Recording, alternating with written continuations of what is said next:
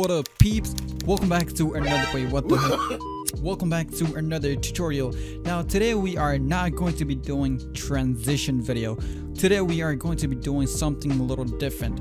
Now I don't know what do you call this effects, but it's either camera shake or camera movements. I have two clips over here, so we're gonna be working with. First thing what we're gonna do, disable resample. How do you do this? Click D twice on your keyboard, 1, 2, or you can just go here and click it. Then you want to select all your clip, right click it, go to switches, disable resample. Now you want to do this every time you edit your videos. That way you don't get those ghost effects which will ruin your video. Now once you're done, click D twice on your keyboard again, or you can just click here again.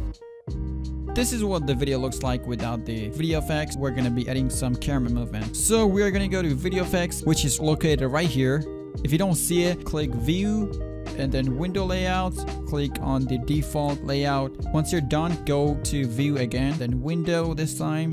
Video effects should be right here, folder. Once you're done with that, we're gonna find as shake. By the way, you will need Sapphire Plugin for this. Right here, click on it, and then you should see the default one. We're gonna be using first one, which is default. We're gonna apply it to our first clip. Just drag it right here like this, and then we're gonna take a look at the video.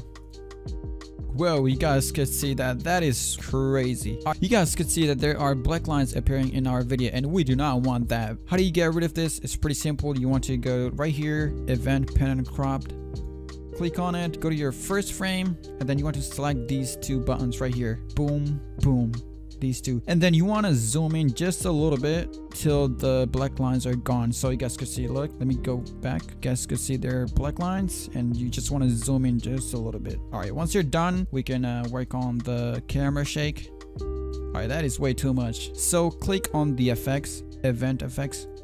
Once you click that, this should pop up. We are going to be working with two of these settings right here, which are amplitude and frequency. Now let's work with the amplitude. I am going to change it to 0.2 just to see how it looks. Let's play the video. All right, this is a little bit better than what we had before. Now we are going to change the frequency. I'm just gonna change it to like 1 just to see how it looks. Now, as you guys can see, it is way better than what we had for the first time. This is way better. I like it. So I think I'm gonna keep it like this. Let's change this to amplitude to 300 just to see how it looks. I think it looks better. Actually, I'm just gonna change it to 200. Once you're satisfied with the settings you have, you could save it. So I'm just gonna save it right here. I'm just gonna call it camera shake, and then save it right here. Boom. Now we can work with our next clip, which look like this.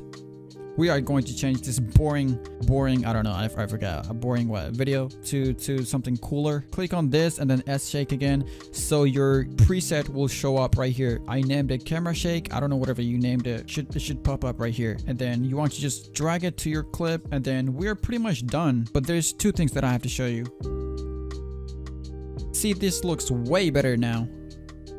All right, so two things that I want to show you. Don't forget about the black line. Click on the event pan and crop, go to your first frame, or just click it right here and then just zoom in.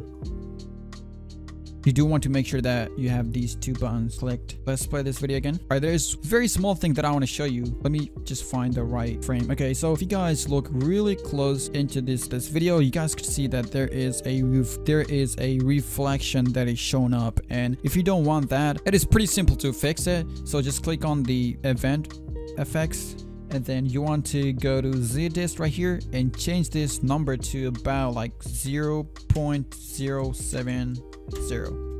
Now you guys can see there's no more that reflection. Let's play this video again.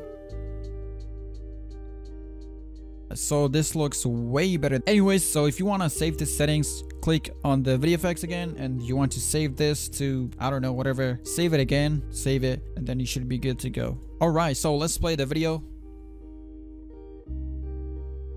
That is it for today's video. Hope you guys liked it. If you did, leave a like, subscribe, comment below, do all the other stuff, blah blah, and please join my Discord if you need any sort of help. We have about 1,300 people. So yeah, later.